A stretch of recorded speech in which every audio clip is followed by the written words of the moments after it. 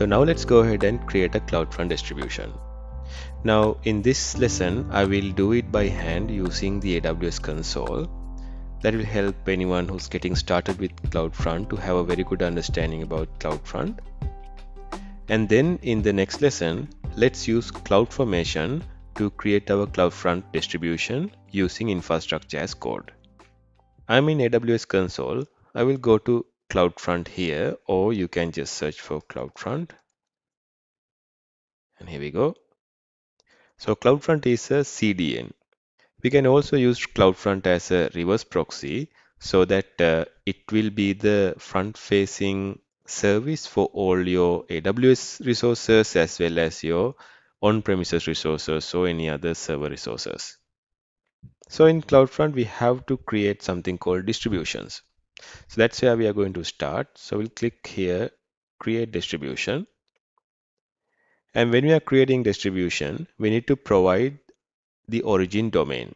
For one distribution, you can have one or more origins. So in this lesson, we are going to add our API gateway domain as an origin to our Cloudfront distribution. So we need to add that API gateway domain. So I'll search for API gateway and let's open it in a new tab. So let's find our dev nodes API. So here I will go to the dashboard link. Now in this page, I can find the domain name, which is this part. So let me copy the entire thing and I'll paste it here, and I will copy only the domain name. So I'll just copy that, go back to my Cloudfront distribution, I'll just paste it there. So let's use this. Now I have to select the protocol that my origin supports. It's HTTP or HTTPS only. Let's see. So if I go to the API gateway, you can see this is a HTTPS link. So I can easily select HTTPS only. So if your origin only supports HTTP, select this. So if it supports both like HTTP and HTTPS, you can just select Match Weaver.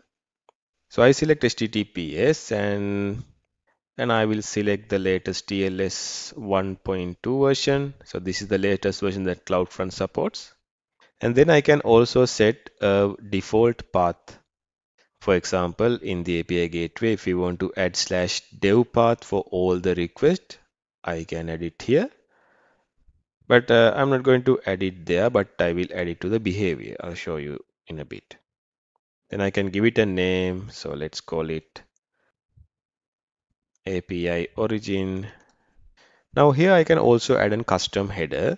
Now CloudFront will include this header for all the requests that it sends to our origin. So I can click header and add here.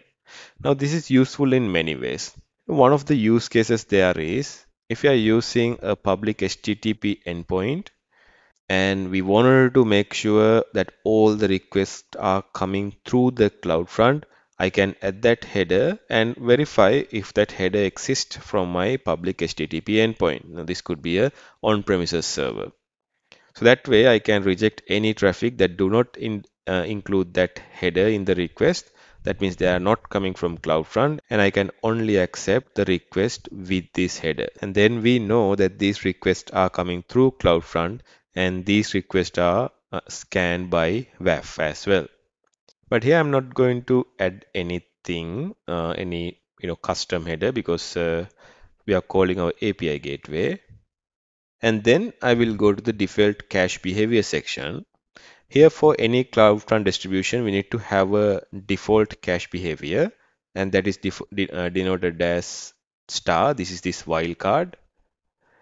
And apart from this one, we can have any other paths as well.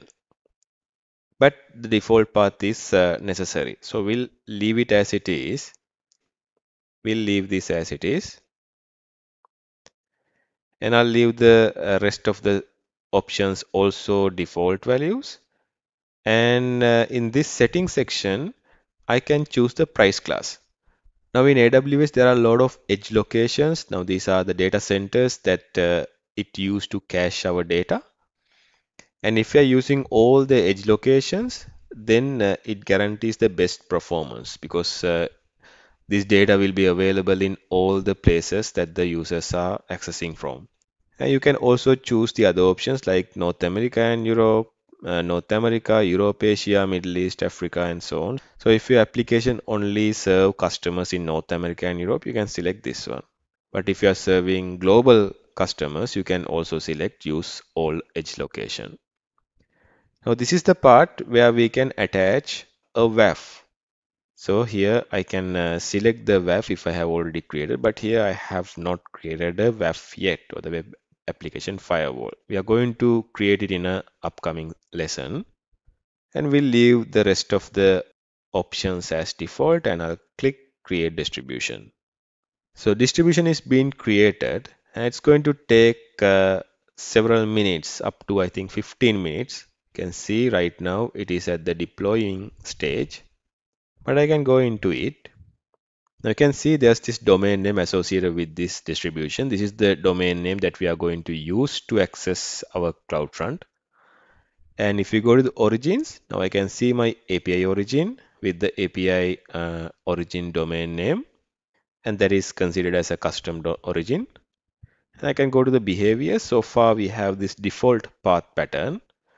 I'm going to add another path pattern. I will leave this default as is, but let's go ahead and create another behavior.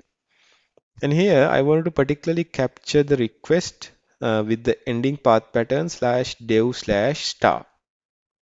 So it could be /dev/nodes with the get request. So we can return all our nodes and all the other path patterns that our API supports. Now, if I go to the resource section, you can actually see all these path patterns. We have /nodes, and also we have /node/id. So let's capture all these things and route that request to our origin.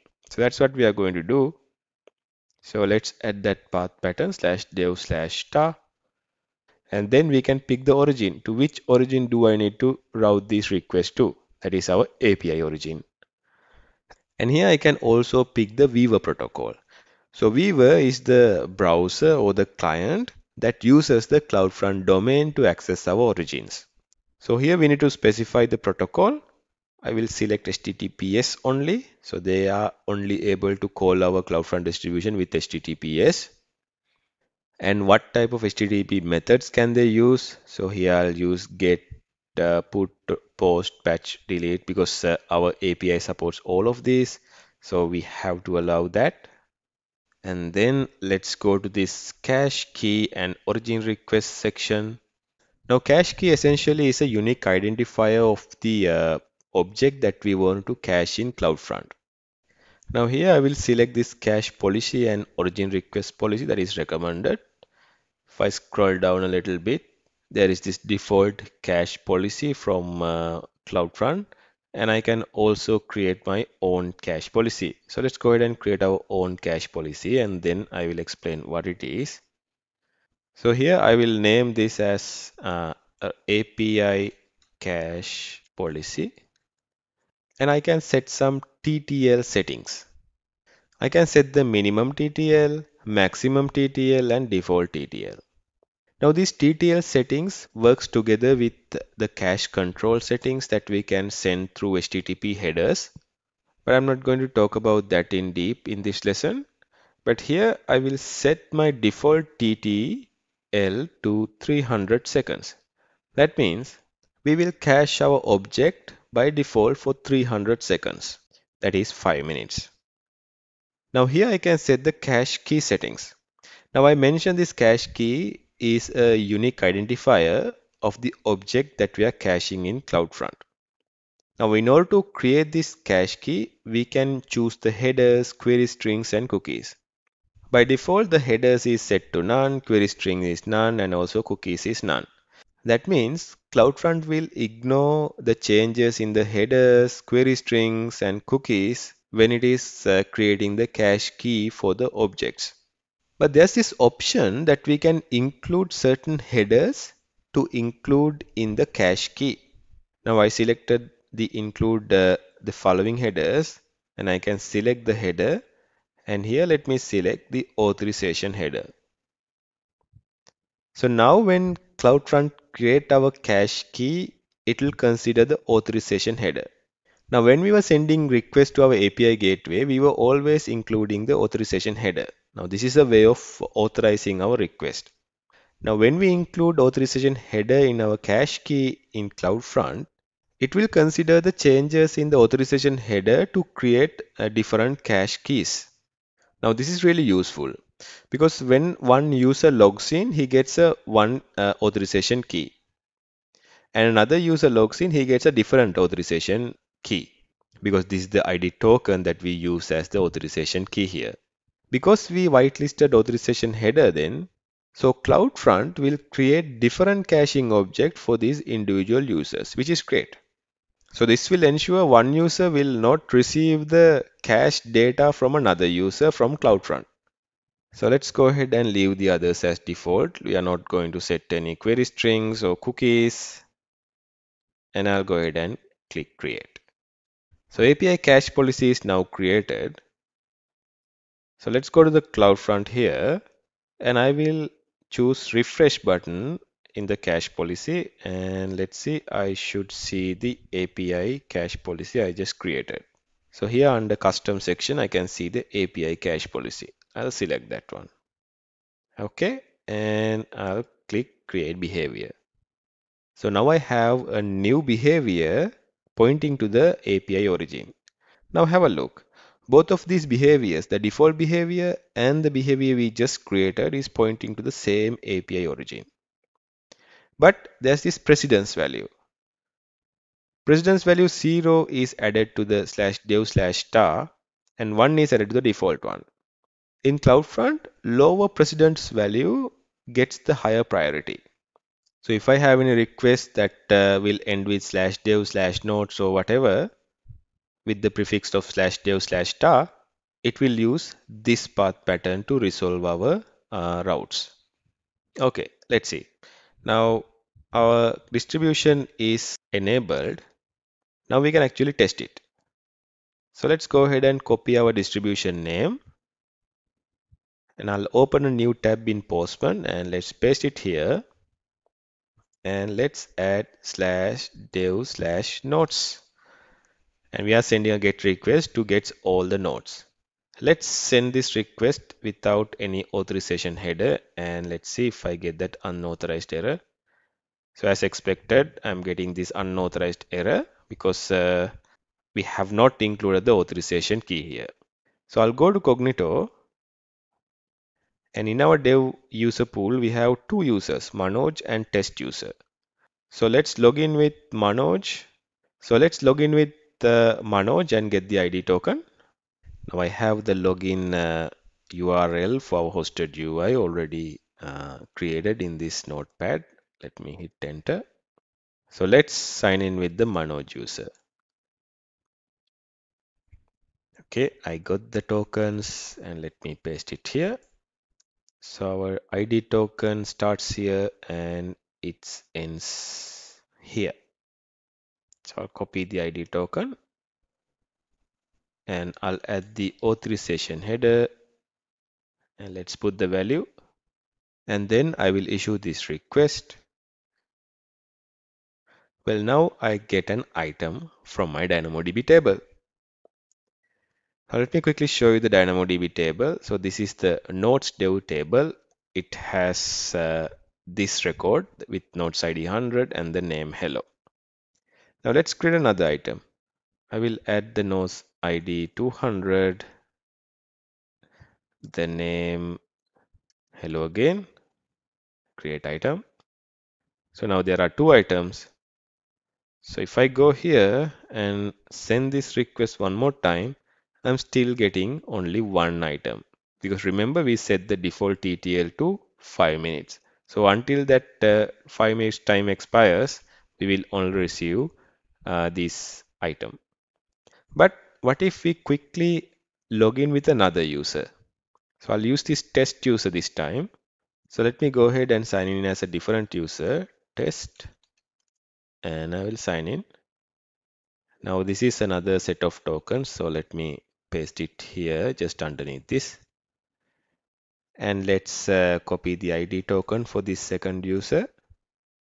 And go to the Postman and let's create another tab. Under the header, let's add the authorization header and paste the value here. That is the new value. And also I'll get the same get URL, the CloudFront get URL. And I will issue the request again. Well, have a look. Now for this user, I receive both of these items. But for this user, I think this 5 minutes is not yet passed. I am receiving only one item. What if I go ahead and add another item? Let me quickly add another item, create item, and I'll add the 300 notes ID and name hi, create item. So now I have 3 items. So let's go to the first user and I'll send the request. So I'm still receiving one. For the second user, I got 2. Let's send the request again. I'm receiving only 2 again. So CloudFront is keeping 2 caches for these 2 individual users. We can wait until these 5 minutes passed. If the first one it is now nearly finished. But if we want to invalidate the cache by force, we can do that. Can go to CloudFront. Let's go to the CloudFront distribution. I'll go into this one. And there's this invalidation section. Can click there and I can create an invalidation. So I'm going to invalidate all the object paths that CloudFront cached. So I add this wildcard /star and click create invalidation. Now CloudFront charges a little amount invalidate the cache, but this is really useful if you want to like clear cache for everyone. And now let's go to the first user and send this request. Now I'm getting all these 3 items. For the second user also, if I send the request again, I receive all 3 items. Now these are again got cached.